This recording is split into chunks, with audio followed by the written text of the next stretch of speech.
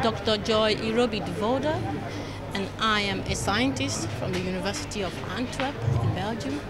And I studied human molecular genetics also at the University of Antwerp.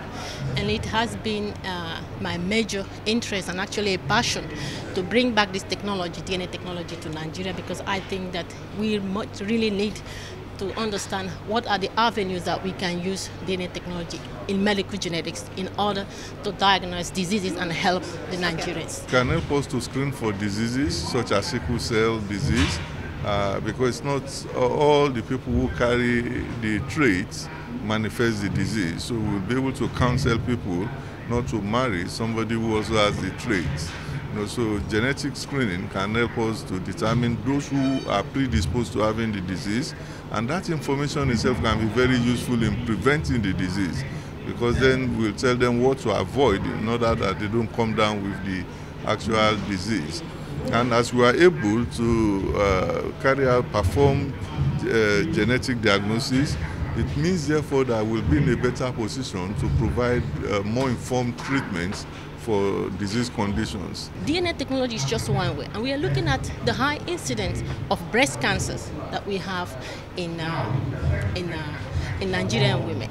So this technology gives us the opportunity, this technology gives the Nigerian women opportunity, especially those people that know that they might have familiar incidences of cancer, like the aunties or the mothers have had breast cancer in the past, can now actually come to Lagos University Teaching Hospital to actually look for a way to genetically test if they are carriers of BRCA1 or 2 mutations.